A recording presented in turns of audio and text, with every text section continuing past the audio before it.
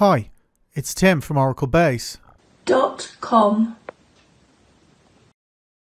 In this video we'll discuss how temporal validity can make querying of effective date ranges simpler in Oracle 12c and beyond.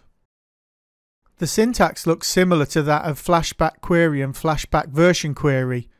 There are links to videos covering those features in the description box below. For the examples, we'll use three simplified tables. The students table holds the student name. The modules table holds the module name. The student modules table is an intersection table. It has foreign key columns to link a student to a module. It also has the start and end dates when they studied the module. This query displays the important data in the tables. We have the start and end dates from the student modules table, the student name from the students table, and the module name from the modules table. In the from clause we join the three tables together and we order the data using the first three columns. When we run the query we see the following data: start and end dates, student names and modules.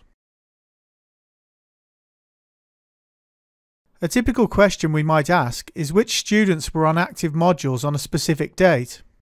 So we need the start and end dates to span our target date. To get this information we take the previous query and add some date predicates. We make sure the start date is blank or is less than or equal to the target date. We make sure the end date is blank or is greater than or equal to the target date. It works, but it's quite ugly. When we run this, we see that only one student was active on the target date. Jean Grey was studying evolution and ecology modules on that date. From Oracle 12c onward, we can define a period based on the start and end date columns. This simplifies queries against the table that use these date ranges. To add a period to an existing table, we use the alter table command.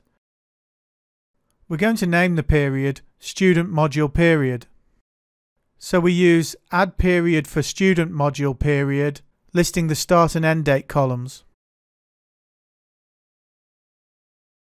This time we ask the same question, but rather than just referencing the student modules table, we use the as of period 4 syntax.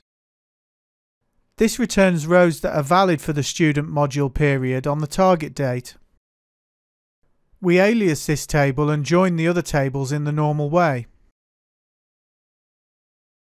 When we run this, we see the same result we did before, but the query looks neater this time. We can also check for valid matches over a date range. This time we use the versions period 4 syntax. This allows us to specify a date range using the between clause. This returns the rows that are valid within the date range.